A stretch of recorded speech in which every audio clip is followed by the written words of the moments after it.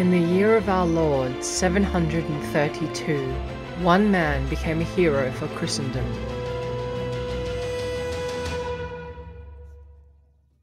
His name was Karl the Hammer, but we now know him as Charles Martel. This is the story of his rise to power.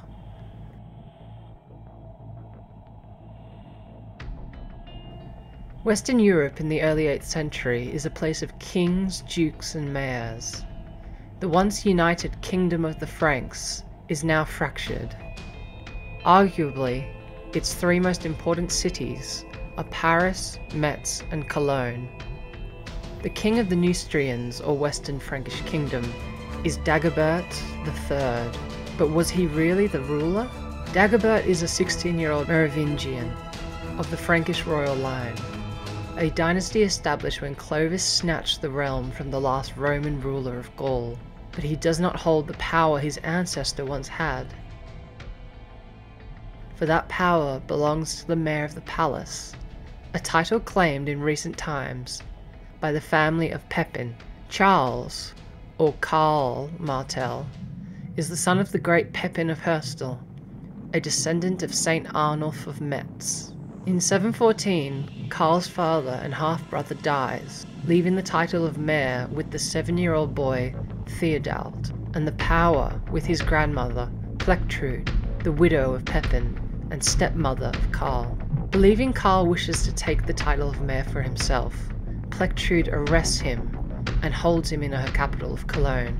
But in Paris, King Dagobert elects a new mayor, Ragenfrid, and so Theudald must flee. The young mayor musters his soldiers, and the new mayor rallies his troops to fight him. They meet in bloodshed at Compiegne.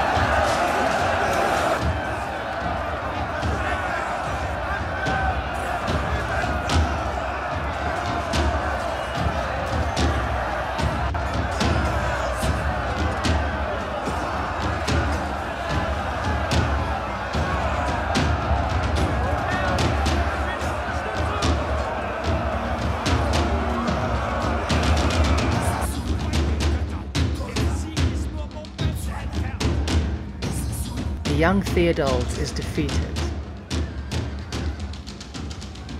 He flees to his grandmother in Cologne.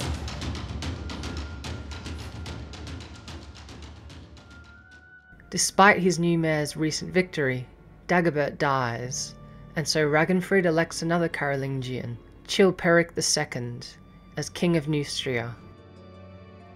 Meanwhile, our hero of the story, Karl the Hammer, escapes from his prison and heads south to rally forces for his return to Cologne. The new king and mayor make an agreement with Redbad, king of the Frisians. Redbad is also the grandfather of the young mayor Theudald, through his mother, Theudesinda. Although related by law to the young boy's grandmother, he sees only an enemy in Plectrude. All the armies meet at Cologne, and the victor will claim the great wealth held by the widow of Pepin.